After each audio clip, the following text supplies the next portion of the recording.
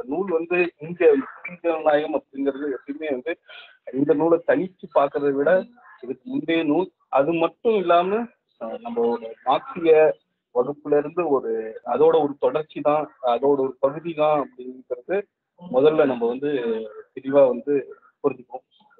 அதுவே வந்து கிட்டத்தட்ட வந்து நம்ம இந்த மார்க்சிய வகுப்புல தொடர்ச்சியா நம்ம என்ன படிச்சுட்டு வரோம், இந்த எந்த மாதிரியான விஷயங்களை அடுத்து வந்து வளர்ச்சி அடைஞ்சிட்டு போயிட்டு இருக்கு அப்படின்ட்டு இதன் மூலியமா வந்து புரிஞ்சிக்க முடியும் அப்படின்னு நான் நினைக்கிறேன். இந்த நான் எடுத்துக்கிட்ட நூல் வந்து இந்த விடியல் பதிப்பகம் வந்து வெளியிட்ட ஒரு நூல். அது வந்து இந்த 2வது தொகுதியில இருக்கிற ஒரு அந்த புதிய ஜனநாயகம் சம்பந்தமான ஒரு இது வந்து நம்மளோட தோழர்கள் தான் வந்து மொழிபெயர்த்திருக்காங்க. ஒரு 3-4 தோழர்கள் சேர்ந்து மொழிபெயர்த்திருக்காங்க. ஆனா உண்மையை சொல்லணும் அப்படின்னு சொன்னா மொழிபெயர்ப்பு வந்து ரொம்ப மோசமா தான் இருக்கு அப்படிங்கிறதுலாம் நான் படிக்கும்போது முழுக்க உணர்ந்தேன். பல நேரங்கள்ல வந்து என்ன சொல்ல வராங்கன்னு சொல்லிட்டு சரியா வந்து புரிஞ்சிக்க முடியாததும், இந்த வாக்கியம் சம்பந்தமான பிரச்சனைகளும், அதே நேரத்துல வந்து இந்த இதுல இருக்கிறது வேற ஒரு இங்கிலீஷ்ல ஒப்பிட்டு பார்த்தோம்னாவும் சில பிரச்சனைகளும் வந்து கண்கூடா வந்து தெரிஞ்சுது. ஒருவேளை இன்னும் தோழர்கள் வந்து வேற ஏதாவது இன்னும் படிச்சிருந்தா இன்னும் கூட வந்து இன்னும் சரியா புரிஞ்சிருக்க வாய்ப்பு அப்படின்னு நான் நினைக்கிறேன். இதுல வந்து இந்த நூல் சம்பந்தமா உள்ள இருப்போம். எழுத்துலேயே வந்து இந்த எழுதி போட்டு சொன்ன மாதிரி வந்து இது வந்து ஒரு சொற்பொழிவு. அவர் வந்து இந்த பண்பாட்டு சங்கத்துல ஆற்றிய வந்து ஒரு சொற்பொழிவு தான். பண்பாட்டு சங்கத்துல வந்து அது எல்லையோர பண்பாட்டு சங்கத்துல சொற்பொழிவு ஆற்றிருக்காரு. அதுக்கப்புறம் ஒரு 15 நாள் கழிச்சு அது வந்து கட்டுரையா எழுதி சீன பண்பாடு அப்படிங்கிற, அதாவது அவங்க மொழியில வெளிவந்த ஒரு இதழ்ல வந்து அது முதல் இதழ்ல இந்த கட்டுரை வந்து வெளியிட்டிருக்காங்க. அதுக்கப்புறமேட்டு திருப்பியும் வந்து அதுக்கு அடுத்த மாசமும் இன்னொன்று விடுதலை அப்படின்னு சொல்ற இன்னொரு இதழ்லையும் வந்து இது வெளியிட்டிருக்காங்க. இந்த 2வது வெளியிடுற இதுலதான் வந்து நியூ-டெமோக்ரஸி அப்படின்னு சொல்லிட்டு அந்த இதை கொடுத்துருக்காங்க. அதுக்கு முன்னாடி வந்து வேற ஒரு டைப்ல தான் வந்து இதுக்கான இது வச்சு, அதாவது தலைப்பு வச்சு அவர் இந்த வெளியிட்டிருக்காங்க.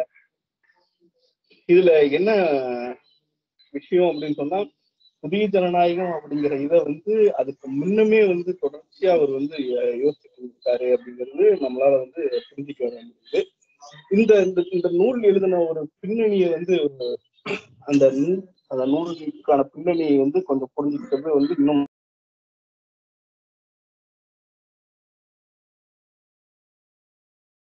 இயக்கங்கள் மற்றதுல வந்து தொடர்பு எல்லாரும் புதிய ஜனநாயகம் அப்படின்ட்டு ரொம்ப அதிகமா பேசுறது எல்லாத்தையும் கேட்டுருக்காங்க. புதிய ஜனநாயகம் பயன்படுத்தாத தோழர்களே வந்து இருக்க மாட்டாங்கன்னு தான் நினைக்கிறேன். ஆனா உண்மையிலும் புதிய ஜனநாயகம் அப்படிங்கிறது என்ன, அது எப்படி புரிஞ்சுக்கிறது அப்படிங்கிறது வந்து எனக்கு வந்து உண்மையிலே தெரியாது. கிட்டத்தட்ட ஒரு 10-15 வருஷம் வந்து இயக்க தோழர்கள் மற்றவர்களோடு வந்து தொடர்புல இருந்திருந்தாலும் புதிய ஜனநாயகம் அப்படிங்கிறது என்ன அப்படின்ட்டு உண்மையிலுமே தெரியாம நம்ம ஊர்ல புதிய ஜனநாயகம் சொல்லிட்டு ஒரு இதழ் வெளிவந்துட்டு இருக்கு. இந்த சூழல் எல்லாமே இது பார்க்கும்பொழுது கூட புதிய ஜனநாயகம் அப்படிங்கிறது என்ன, அது எப்படி புரிஞ்சுக்கிறது, அது என்ன சொல்ல வருது அப்படிங்கிறது நம்ம தெரியாம இருக்கிறோம். இல்ல தெரியாம இருந்திருக்கிறதுலாம் ஒரு வருத்தத்துக்குரிய ஒரு விஷயமா தான் இந்த நூல் படிச்சதுக்கு அப்புறம் நான் தனிப்பட்ட முறையில வந்து உணர்றேன். இந்த நூல் எழுதப்பட்ட அந்த சூழல், பின்னாடி இருக்கிற சூழல் கொஞ்சம் வந்து புரிஞ்சுக்கணும் அப்படின்னு நினைக்கிறேன். 1911 வந்து சீன குடியரசு வந்து அமைக்கிறாங்க. இந்த சீன குடியரசை வந்து மாவோ என்ன சொல்றாருன்னா, இந்த நூல்லையே ஒரு இடத்துல வரையறுக்கும் பொழுது என்ன சொல்றாரு அப்படின்னா, அது ஒரு முதலாளித்துவ ஜனநாயக குடியரசு அப்படின்னு தான் சொல்றாரு. அது வந்து ஒரு முதலாளித்துவ ஜனநாயகம் தன்மையானது. அதுல இருந்து அது இன்னும் முற்று பெறாம இருக்கு அப்படின்னு தான் சன்யாட்சன் சொல்றாரு. சன்யாட்சன் யாருன்னு எல்லாருக்குமே தெரியும். அவர் தான் வந்து இந்த சீன குடியரசை வந்து இது பண்ணவர். அது இன்னும் முற்று பெறாம இருக்கு, அதுக்கு வந்து நம்ம தொடர்ச்சியா மேற்கொண்டு போகணும் அப்படிங்கிற ஒரு இது 1911. 1919 வந்து மே 4 இயக்கம் ஒரு இயக்கம் ஒண்ணு நடக்குது. இது வந்து மாவோ இது என்ன சொல்றாருன்னா, இது வந்து லெனினோட அறைகூவல்ல இருந்துதான் வந்து இது எழுந்தது அப்படின்னு சொல்றாரு. இன்னும் இந்த இந்த உரையோட பின்பகுதியில வரும்பொழுது இது சம்பந்தமா இன்னும் கொஞ்சம் விரிவா வந்து பார்ப்போம். ஆனா இப்போதைக்கு இது வந்து நம்ம கவனத்துல வச்சுப்போம். 1911 சீன குடியரசு, 1919 மே 4 இயக்கம், 1921 தான் வந்து சீன கம்யூனிஸ்ட் கட்சியை வந்து உருவாக்குறாங்க. அது ஒண்ணு.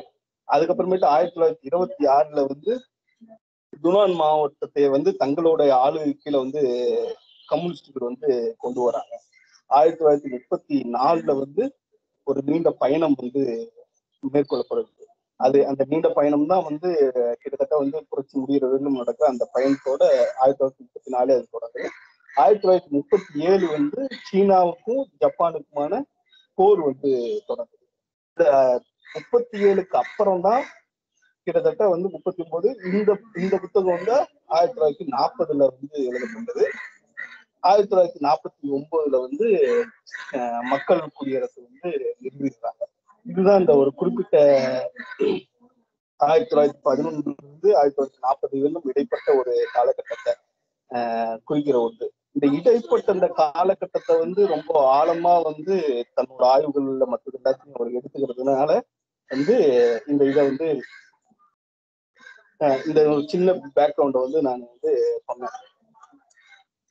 இப்போ வந்து இந்த புதிய ஜனநாயகத்துக்கு இவர் என்ன வரையறை கொடுக்குறாரு அப்படிங்கிறத முதல்ல பார்ப்போம். இப்போ ஏற்கனவே வந்து பழைய ஜனநாயகம் இல்லைன்னா வந்து முதலாளித்துவ ஜனநாயகம் அப்படிங்கிறது பத்தி நமக்கு ஏற்கனவே தெரியும். அதை பத்தி வந்து விரிவா நம்ம பேச தேவையில்லை அப்படின்னு தான் நினைக்கிறேன். இந்த நம்ம 1917 நடந்த ரஷ்ய புரட்சியோட வந்து தொடக்கத்துல வந்து அது வந்து ஒரு வகையில வந்து அந்த முதலாளித்துவ ஜனநாயகத்தை இது பண்ணி அடுத்து சோசியலிச புரட்சியா மாத்துறதுக்கான ஒரு தயாரிப்பா கூட இருந்தது அப்படின்னு வந்து சொல்லப்படுது.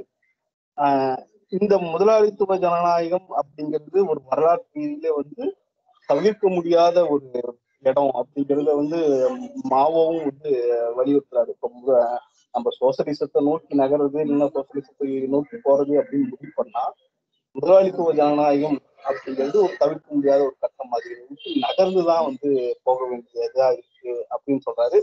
ஆனா இந்த இடத்துல வந்து இந்த முதலாளித்துவ ஜனநாயகம் அப்படிங்கிறத வந்து இவரு என்ன பண்றாரு அப்படின்னு சொன்னா புதிய ஜனநாயகம் அப்படிங்கிற ஒரு பேர்ல வந்து சொல்றாரு.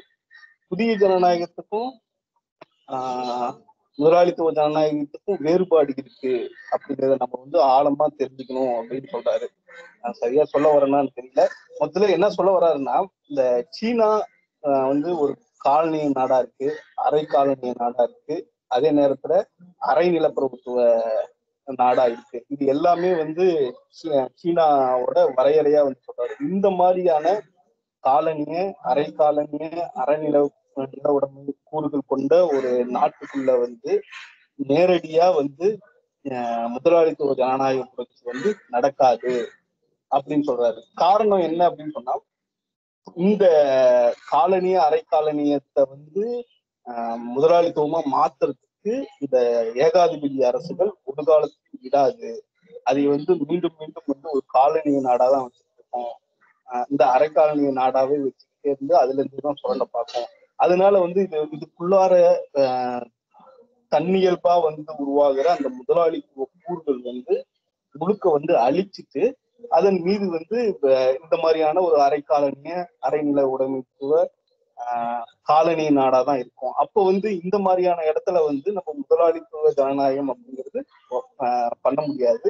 அது நம்ம நேரடியா வந்து அதுக்கு அடுத்த இதா இருக்க இல்லைன்னா அடுத்த இதுன்னு சொல்றதை விட புதிய ஜனநாயகம் என்கிற வகைப்பட்ட ஒரு புரட்சி தான் சாத்தியமாகும் அப்படிங்கிறது மாவோ சொல்றாரு.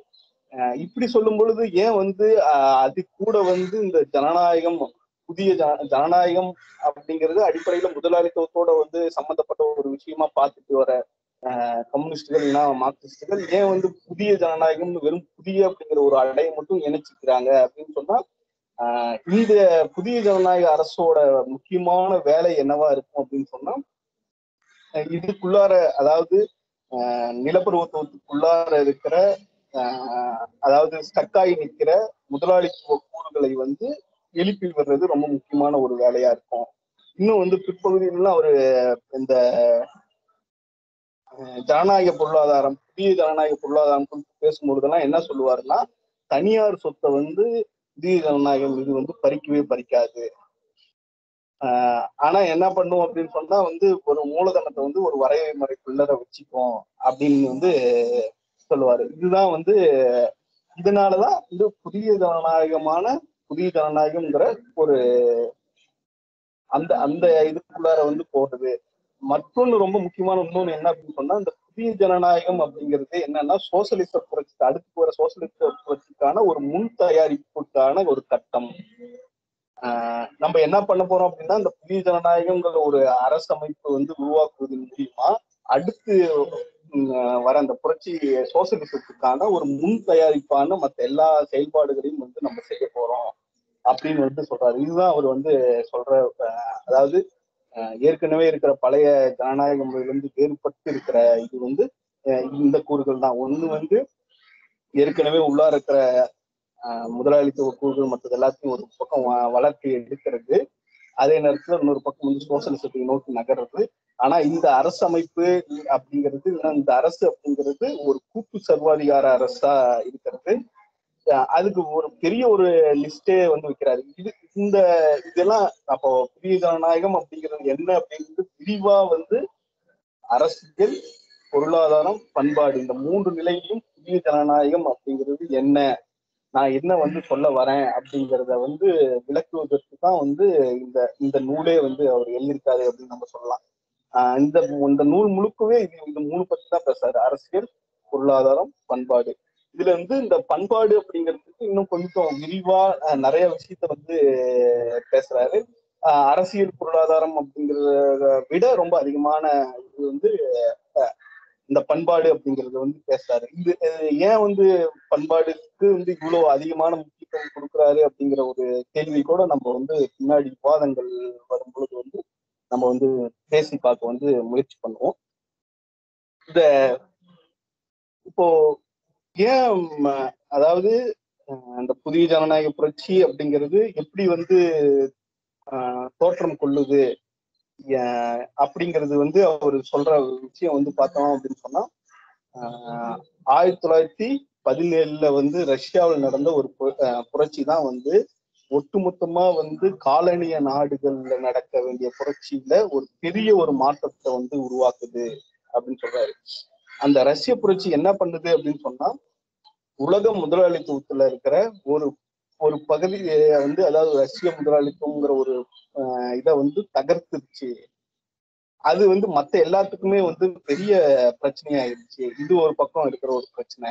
இன்னொரு பக்கம் என்னன்னா, உலக முதலாளியம் அப்படிங்கிறது தொடர்ந்து நிலைச்சிருக்கிறதுக்கும் வளர்ந்து போறதுக்கும் காலனியும் அரை காலனி நாடுகளில் அவங்களோட செல்வாக்கு வந்து ரொம்ப முக்கியமான தேவையா இருக்கு. அதன் மீது வந்து பிரச்சனையா மாறிடுச்சு. இந்த காலனிய நாடுகளுக்கு வந்து இந்த ரஷ்யா, சோவியத் சோசியலிச நாடு என்ன பண்ணுது அப்படின்னு சொன்னா, அவங்களோட விடுதலைக்கு வந்து ஆதரவா நிக்குது. அப்படி நிக்கும் பொழுது என்ன ஆகுது அப்படின்னு சொன்னா, நேரடியா வந்து முதலாளித்துவத்துக்கும் அதாவது ஏகாதிபத்தியத்துக்கும் எதிரானதா மாறுது.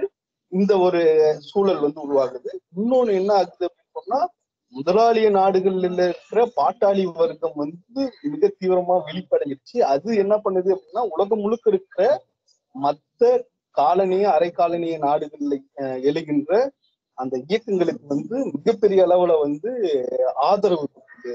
இந்த கூறுகள் தான் என்ன ஆகுது அப்படின்னு சொன்னா, அந்த ஏற்கனவே உருவாகிற இந்த ஜனநாயகமா இல்லாத ஒரு புதிய ஜனநாயகத்தை வந்து உள்ளடக்கமா கொண்டு இருக்கு. இதுதான் வந்து இந்த புதிய ஜனநாயகத்தோட மையமான தன்மை அப்படின்ட்டு வந்து மாவோ வந்து சொல்றாரு. இந்த காலனிய அரை காலனிய நாடு வந்து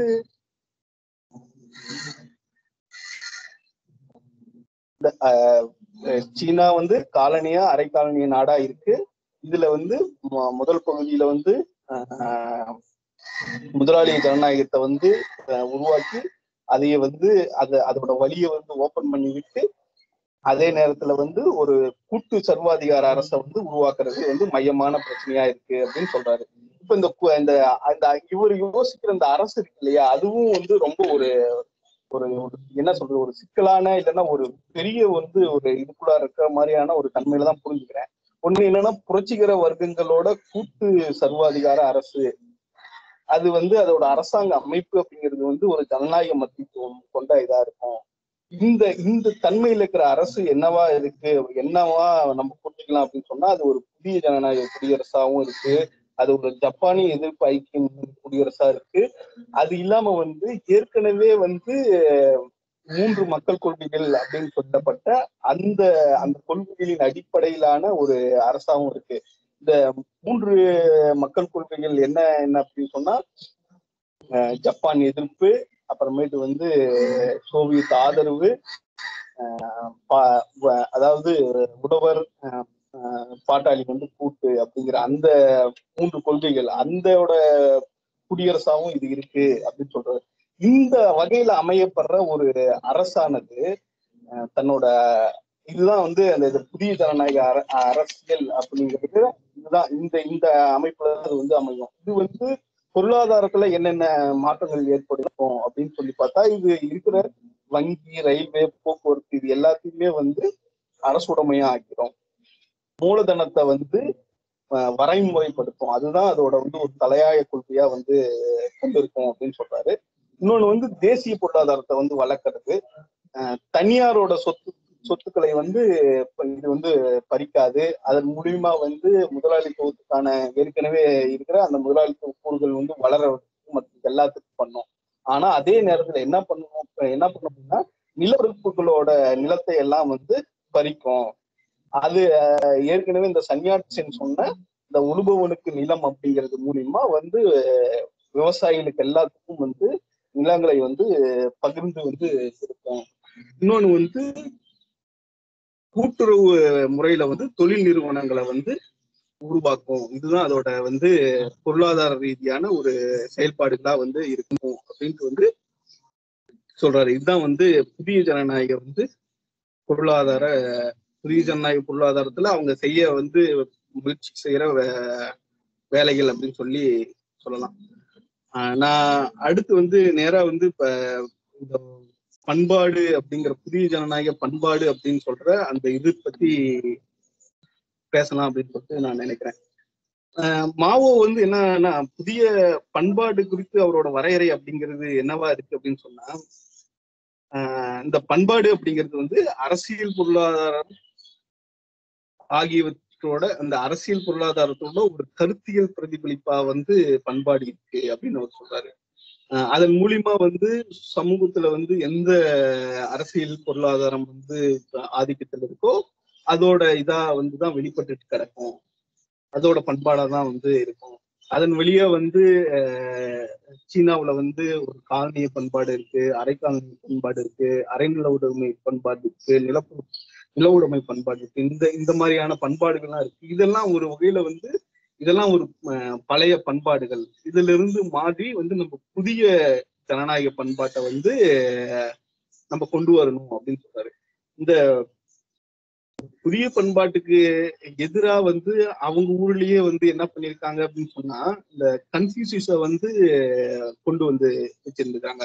அவரோட வந்து அறநெறிகள், அவரோட கருத்துக்களை வந்து எதிரா வந்து இந்த புதிய பண்பாட்டுக்கு எதிரா வந்து பேசியிருக்காங்க. அதையும் வந்து மாவோ வந்து எதிர்த்திருக்காரு. அந்த மாதிரியான இந்த பழைய பண்பாட்டை தூக்கி மீதான ஒரு புதிய பண்பாட்டை வந்து அப்படின்னு சொல்றாரு. இந்த புதிய பண்பாடு அப்படிங்கிறது வந்து எப்ப உருவாகுது அப்படின்னு சொன்னா வந்து 1919 மே 4 இயக்கம் அப்படின்னு சொல்ற அந்த இயக்கத்துல இருந்துதான் புதிய பண்பாடு அப்படிங்கிறதே வந்து உருவாகுது அப்படின்னு வந்து சொல்றாரு. இது இந்த இடத்துல வந்து சுவாரஸ்யமான விஷயமா எனக்கு பட்டது என்ன அப்படின்னு சொன்னா, 1919 இருந்து இவர் எழுதுற 1940 கிட்டத்தட்ட 20 ஆண்டுகளை வந்து 20 ஆண்டுகள்ல நடந்த மாற்றத்தை வந்து கணக்கில் எடுத்து ஆய்வு செஞ்சு அது வந்து புதிய பண்பாடு எப்படி வளர்ந்து வந்திருக்கு அப்படிங்கிற வகையில வந்து சொல்றாரு. இதுக்குள்ளார என்ன சொல்றாருன்னா, எல்லா காலத்திலையும் வந்து பண்பாட்டு வளர்ச்சிக்குள்ளார ஒரு ஐக்கியத்தை வந்து நம்ம பண்ணியிருக்கோம் அப்படின்னு சொல்லிட்டு சொல்றாரு. இந்த சுவாரஸ்யமா தோன்ற விஷயம் இதுக்குள்ளார இருக்கிற விஷயம் என்ன அப்படின்னு சொன்னா, நடந்து முடிந்த ஒரு நிகழ்வுல வந்து ஆராய்ஞ்சு அதுக்குள்ளார எத்தகைய முறையில வந்து ஒரு ஐக்கியம் இடம் பெற்றிருக்கு அப்படிங்கிறத வந்து கவனத்துல வந்து கொண்டு வராரு. அவர் தொடர்ச்சியா வந்து இந்த ஐக்கியம் அப்படிங்கிறதுக்கு வந்து அதிக முக்கியத்துவம் கொடுத்தது கூட இந்த மாதிரியான சின்ன சின்ன விஷயங்கள்ல கூட வந்து வெளிப்படுது அப்படின்னு சொல்லிட்டு பார்க்க முடியும். நான் அந்த 1919 இருந்து இவர் இருக்கிற காலம் வரையிலும் ஒரு நாளா வந்து இருக்காரு. முதல்ல வந்து 1919 இருந்து சீன கம்யூனிஸ்ட் கட்சி வந்து தொடங்குற வரையிலும் இருக்கிற ஒரு காலகட்டம். சீன கம்யூனிஸ்ட் கட்சி தொடங்குனதுல இருந்து அடுத்து 27 வரையிலும் வந்து, அதாவது 1921 இருந்து 27 வரையிலும் ஒரு காலகட்டம், 27 இருந்து 37 வரையிலும் ஒண்ணு, 37 இருந்து இப்ப அவரு இது பண்ற ஒண்ணு அப்படிங்கிற இந்த 4 பிரிவா பிரிச்சு இந்த 4 இடத்துக்கு 4 இதுலயுமே அந்த புதிய ஜனநாயக பண்பாடு எப்படி வந்து வளர்ந்து வந்தது, இன்னொரு வகையில இது யார் யாரு கூட எல்லாம் வந்து ஐக்கியப்பட்டு நின்று வளர்ந்து வந்தது அப்படிங்கிற விஷயத்த வந்து சொல்றாரு. இந்த புதிய ஜனநாயக பண்பாட்டோட ஒரு தளபதியா வந்து நம்ம வந்து லூசுனை வந்து சொல்ல முடியும். அவருதான் வந்து புதிய பண்பாட்டை வந்து உருவாக்குறது, வளர்த்தெடுக்கிறது, மற்ற எல்லாத்தையும் வந்து முன்னணியில் வந்து செயல்பட்டவர் அப்படின்னு சொல்றாரு.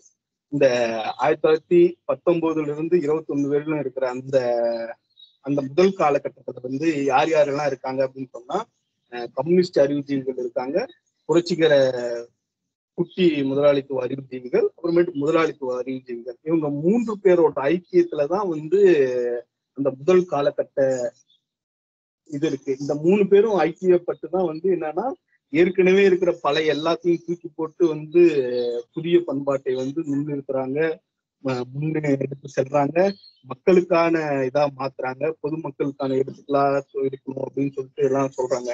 ஆனா விஜய் கூட ஒரு சின்ன விஷயத்துல அவர் விமர்சன பூர்வமா எல்லாம் பாக்குறாரு. இவங்க சொன்ன பொதுமக்கள் அப்படிங்கறதெல்லாம் வந்து வெறுமனே அங்க இருந்த ஒரு குட்டி முதலாளிகள் மட்டும்தான் இருந்தாங்க. இந்த இதுல வந்து அதுவும் குறிப்பா இந்த இதுல வந்து உழவர்கள் மற்றவங்க எல்லாம் வந்து இல்லாம இருந்தாங்க அப்படிங்கிற விமர்சனத்தை வைக்கிறாரு. அடுத்து 1921 to 27 இது வந்து 1921 வந்து கம்யூனிஸ்ட் கட்சி உருவாக்கப்பட்டதுல இருந்து அடுத்து இருக்கிற ஒரு காலகட்டம். இதுல வந்து அந்த 3 வர்க்கங்களோட ஏற்கனவே சொன்ன அந்த கம்யூனிஸ்ட் அறிவுஜீவிகள், குட்டி முதலாளித்துவங்கள், முதலாளிய அறிவுஜீவிகள், இவங்களோட வந்து உழவர்களும் வந்து சேர்ந்துக்கிறாங்க. அது இல்லாம வந்து கோமிடாங்கோட ஒரு கூட்டும் அவங்க கூட சேர்ந்தும் வேலை செய்ய ஆரம்பிக்கிற ஒரு காலகட்டம். இந்த காலகட்டத்துல மிகப்பெரிய அளவுல வந்து வளர்ச்சி அடைகிறத வந்து சொல்றாங்க.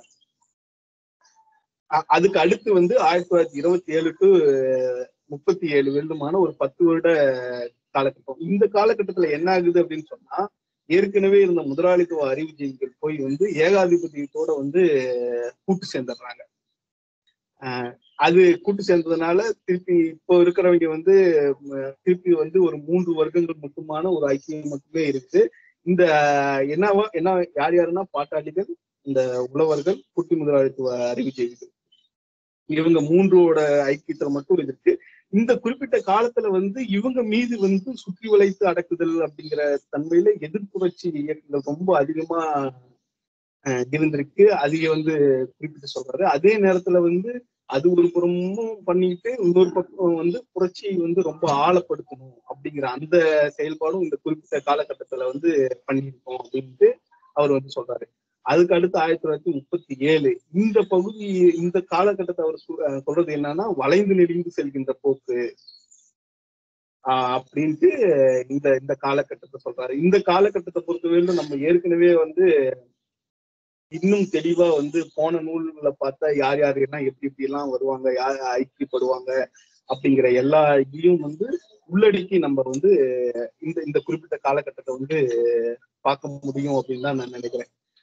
இந்த 20 ஆண்டுகளோட அந்த வீழ்ச்சி என்னவா இருக்கு அப்படின்னு சொன்னா, இதுக்கு முன்ன 1900 இதுக்கு முன்ன காலனிய காலத்தோட பண்பாட்டை ஒரு 80 ஆண்டு பண்பாட்டை விட மிஞ்சியதாகவும், அது மட்டும் இல்லாம கிட்டத்தட்ட ஒரு 1000 நூற்றாண்டுகள் நடக்கிற ஒரு மாற்றம், அதெல்லாம் வந்து இந்த குறிப்பிட்ட 20 ஆண்டுகள்லயே வந்து நடந்திருக்கு அப்படின்னு சொல்லிட்டு அந்த மாதிரியான ஒரு வரையறை வந்து மாவோ வந்து கொடுக்குறாருன்னு வச்சுக்கோங்க. இந்த குறிப்பிட்ட 20 ஆண்டுகள் அப்படி வந்து மாவோ சொல்லும் பொழுது அந்த குறிப்பிட்ட 20 ஆண்டுகள் வந்து எத்தகைய அளவுல வந்து அதோட வீழ்ச்சி இருந்திருக்கும் அப்படின்னு சொல்லிட்டு நம்ம வந்து புரிஞ்சுக்கலாம் அப்படின்னு நினைக்கிறேன்.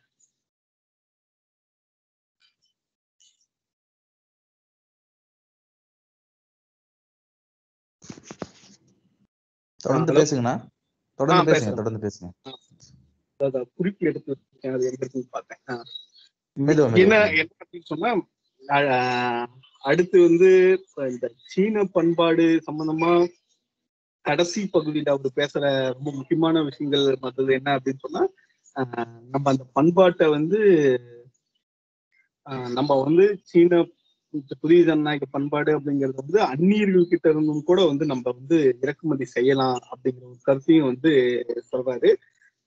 மற்ற நாடுகள்ல இருக்கிற முற்போக்கான ஒரு கருத்துக்கள் மற்றது எல்லாத்தையுமே கூட வந்து மற்ற நாடுகள்ல இருக்கிற பழைய காலத்து முற்போக்கு கருத்து மற்றது எல்லாத்தையுமே கூட வந்து நம்ம இறக்குமதி செஞ்சு நம்ம வந்து பயன்படுத்தலாம். குறிப்பா வந்து இந்த அறிவொளி காலத்தை எல்லாத்தையும் கூட வந்து சுட்டி காமிச்சிட்டாரு. இன்னொன்னு என்னன்னா, இந்த இறக்குமதி செஞ்சு பயன்படுத்துறது வந்து அந்நிய கருத்து வந்து நம்ம அப்படியே வந்து பயன்படுத்திடக்கூடாது அப்படின்னு வந்து சொல்றாரு. நம்ம வந்து அப்படியே வந்து அந்த இதை வந்து இறக்குமதி செய்யறத வந்து விழுங்கிடக்கூடாது, அது என்னென்னு வந்து பிரிச்சு புரிஞ்சுக்கணும் அப்படின்னு சொல்றாரு. இந்த இடத்துல கூட அவர் ஓமையா வந்து பயன்படுத்துறது கூட சாப்பாடு எப்படி சாப்பிடும் பொழுது வந்து பிரிச்சு உடலுக்குள்ளார வந்து இது பண்ணி புரிஞ்சுக்குதோ அந்த மாதிரி அப்படின்னு சொல்றாரு. அந்த குறிப்பிட்ட பகுதி வந்து சரியா வந்து மொழிபெயர்க்கலையோ அப்படிங்கிற ஒரு எண்ணம் கூட இருக்கு. இங்கிலீஷ்லயோ இல்ல வேற நூல்ல பார்க்கும்போது அது வேற மாதிரியான பொருள்ல வந்து இருக்கிறதா பாக்குறேன். இன்னொரு நூல்லையும் கூட வேற மாதிரி இருக்கிறத வந்து பார்க்க முடியுதுன்னு நினைக்கிறேன். ஆனா வந்து மொத்தத்துல என்ன சொல்ல வர்றாருன்னா வந்து நம்ம வந்து அதை வந்து அப்படியே பயன்படுத்தக்கூடாது, அதை வச்சு முதல்ல வந்து ஆராய்ச்சி வந்து இது பண்ணணும், அது மீது வந்து ஒரு ஆராய்ச்சி நடத்தணும் அப்படிங்கிற மாதிரிதான் சொல்றாரு. அதே மாதிரியான வந்து மார்க்சியத்தை வந்து நம்ம வந்து பொறுத்தவரையும் கூட வந்து அதே மாதிரி அப்படியே கொடுத்திடக்கூடாது. காலையில கூட வந்து இந்த உரைக்கு தொடர்றதுக்கு முன்னாடி கூட வந்து நம்ம நடராஜன் தோழர் வந்து அந்த கோட்டை வந்து அப்படியே வந்து எடுத்து அதாவது பகிர்ந்து இருந்தாரு. அதுல வந்து நம்ம சூத்திரத்தையும் மார்க்சியம் அப்படிங்கிறது ரொம்ப முக்கியமான, அது வந்து என்ன சொல்றது, அது ஒரு பருமையான உண்மையை வந்து பேசினாலும் அதே நேரத்துல வந்து நம்ம ஊரோட வந்து சிறப்பு தன்மைகளையும் வந்து ஒன்று சேர்த்து பார்த்தாதான் அது வந்து ஒன்று சேர்த்துதான் அதுக்கு ஒரு தேசிய வடிவத்தை கொடுத்து அதை நம்ம பயன்படுத்தணும், வெறுமனே சூத்திரம் மாதிரி பயன்படுத்தக்கூடாது அப்படின்னு சொல்றாரு. அந்த வகையில சீன பண்பாடு அப்படிங்கிறது அதனுடைய சொந்த தேசிய வடிவத்துல வந்து சொந்த தேசிய வடிவத்துல இருக்கணும், அதே நேரத்துல உள்ளடக்கத்துல வந்து புதிய ஜனநாயகத்தோட தன்மையை வந்து கொண்டிருக்கணும் அப்படிங்கிற கூற வந்து சொல்றாரு. இந்த இத வந்து இவரோட இன்னும் வந்து ஷார்ப்பா வந்து சொல்ற இன்னும் ரொம்ப முக்கியமான ஒரு விஷயம் என்ன அப்படின்னு சொன்னா, நம்மளோட பழைய நில உடைமை பண்பாடுகளை வந்து அதுக்குள்ளார வந்து மக்களோட ஒரு மேன்மையான பண்பாடும் இருக்கு, நீங்க வந்து அதைய வந்து சரியா வந்து புரிஞ்சுக்கிட்டு அந்த இதை வந்து பயன்படுத்திக்கணும், பிரிச்சு பார்த்து பயன்படுத்திக்கணும், அது ரொம்ப முக்கியமான ஒண்ணு. அதை பண்ணுவதன் மூலமா என்ன ஆகும் அப்படின்னு சொன்னா, நம்மளோட சொந்த தேசிய பண்பாட்டை நம்ம வளர்ப்பதன் மூலியமா சுய நம்பிக்கை வந்து வளரும் அப்படிங்கிற ஒரு வார்த்தையை வந்து மாவோ வந்து சொல்லியிருப்பாரு. இது வந்து ரொம்ப சுவாரஸ்யமான ஒரு வார்த்தையா இருக்கு.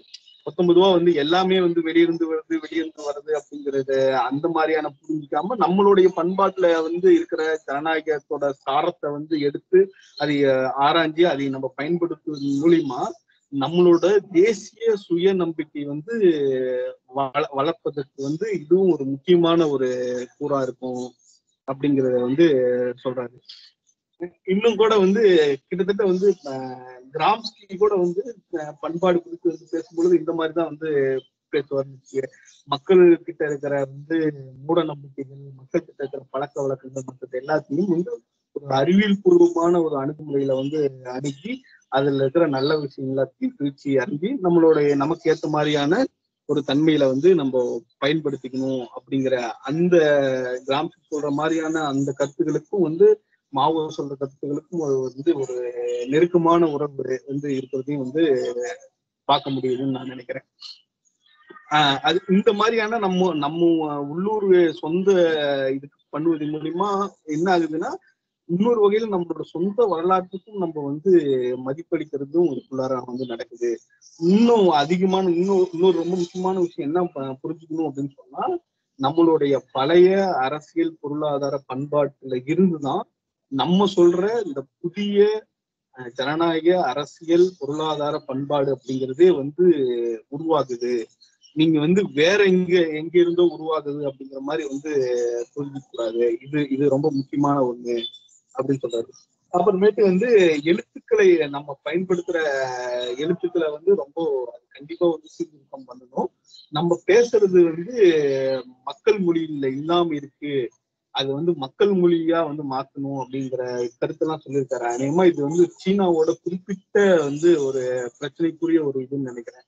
சீன மொழி எப்படி இருக்கு, இல்ல எழுத்து மொழி எப்படி இருக்கு, அதை எப்படி பயன்படுத்துறாங்க, ஏன் அது மக்கள் மொழியா இல்லாம இருக்கு, இல்லைன்னா மக்கள் பேசும் பொழுது எந்த மாதிரியான இதுல பேசினாங்க, பேசிட்டு இருந்தாங்க பொதுவான உழவர்கள் மற்றவங்க எல்லாம், இல்ல எழுத்து மொழியா இருக்கும் பொழுது அதோட தன்மை எந்த மாதிரியான இருக்கு அப்படிங்கிற அதோட சம்பந்தப்பட்ட ஒரு விஷயம் நான் நினைக்கிறேன். அந்த குறிப்பா அந்த இதையும் சீர்திருத்தத்தையும் நம்ம பண்ணணும் அப்படின்ட்டு மாவோ சொல்றாரு. இதுதான் இந்த நூல் குறித்து நான் என்ன சொல்லணும்னு நினைச்ச விஷயங்கள். இவ்வளவுதான். இந்த நூல் பத்தின தனிப்பட்ட முறையில நான் என்ன என்னோட சொந்த அபிப்பிராயமா என்னென்ன இதுன்னா, புதிய ஜனநாயகம் அப்படிங்கிறது தொடர்ச்சியா நம்ம பேசிட்டு இருக்கோம், இல்ல பயன்படுத்திட்டு இருக்கோம். ஆனா உண்மையாலுமே புதிய ஜனநாயகம் அப்படிங்கிறது என்ன அப்படிங்கிறது இந்த நூல் படிச்சதுக்கு அப்புறம் தான் புரிஞ்சுக்க முடியுது. இந்த குறிப்பா கீழை நாடுகள் இல்லைன்னா காலனிய நாடுகளா மாறிட்ட ஒரு நாடுகளுக்கு புதிய ஜனநாயகம் அப்படிங்கிறது ஒரு கட்டாய ஒரு வழிமுறையா இருக்கும் அப்படிங்கிறது இவர் சொல்றாரு. அதே நேரத்துல அவங்கவங்க நாட்டோட தேசிய தன்மையில இருந்து அதை புரிஞ்சுக்கணும் அப்படிங்கிற மாதிரியான விஷயத்த சொல்றாரு. இது ஒண்ணு. இன்னொன்னு இவ்வளவு பெரிய நாடா இருக்காங்க, உழவர்கள் கிட்டத்தட்ட 90% மேல உழவர்கள் இருக்காங்க.